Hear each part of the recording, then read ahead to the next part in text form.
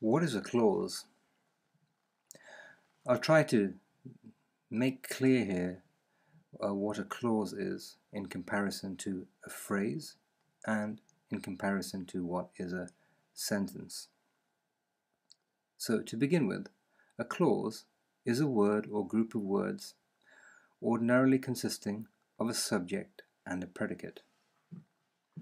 And at this stage of this grammar module, I will state that a clause must have both a finite verb within the predicator and a subject. So let me say that again. A clause must have a finite verb within the predicator and its subject. Now let's look at some examples here. In 1 and 2 here, the clause has both a subject, the dog, and there's a finite verb here, was. Was running is the predicator, and was is the finite verb there. And so this qualifies to be a clause. You can see it has a sense of completion. You can stop there. The dog was running through the yard. And in 2, Alexander is a wonderful boy. So these are both clauses. We can say that these clauses are also sentences. Now, how do you define a sentence? A sentence begins with a capital letter and ends with a full stop, and it has a sense of completion in the utterance there. So here, the clause is a sentence, and these we call simple sentences because there's only one clause in that sentence. Now let's move on here. The most basic kind of sentence consists of a single clause, as we've just seen. However, there are more complicated sentence structures, and they may contain multiple clauses. In fact, you can have clauses within clauses. Let's look at some examples again. So I'm distinguishing here the difference between a sentence and a clause. Here, the child is the subject, silenced is the predicator, silenced somebody, this is a direct object. Then there's what is called a conjunctive conjunction. And what this does, it glues together two clauses, because then you have another one. She is the subject, started is a predicator, something. So here in 3 you have a full stop and you have a capital letter, so that's what it distinguishes it to be a sentence. But within the sentence you have two clauses joined together by this word here, and.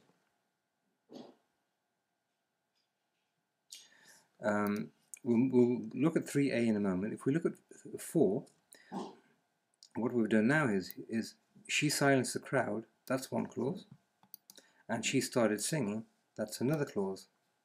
But in this case, there is another kind of construction here because of this subordinating conjunction after.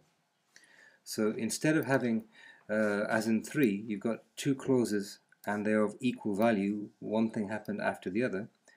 Because of this word here, after, this is what is called a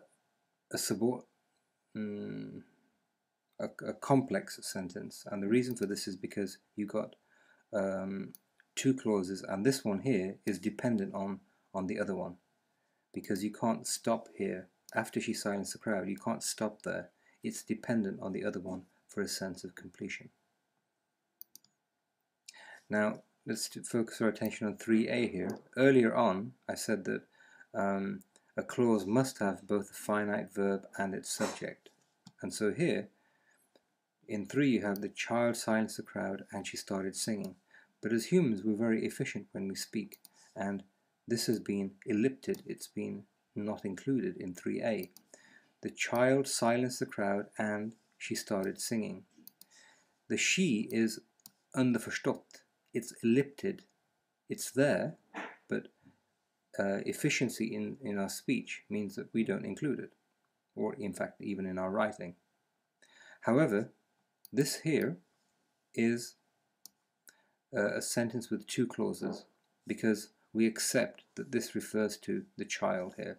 We only do this when the subject is missing, not the predicate.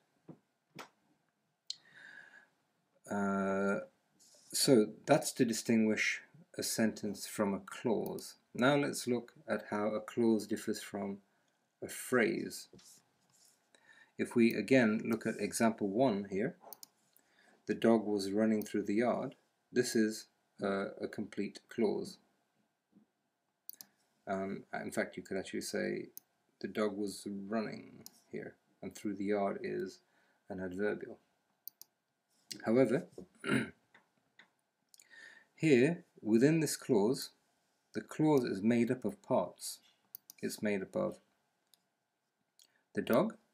That's the function of the dog, is it's a subject.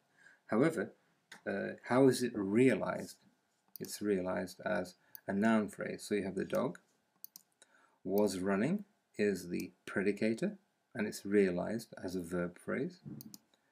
Through the yard is an adverbial, and it's realized as a prepositional phrase.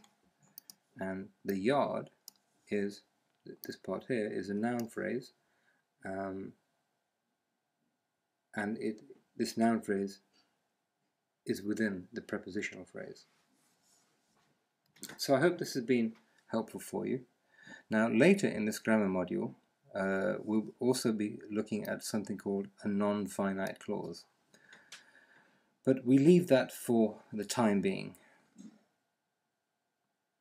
So just for now, we work with the definition that a clause, I go back up to the top here, we work with the definition that a clause must have both a finite verb and its subject. But we keep in mind that sometimes, as in 3a, the subject might be ellipted.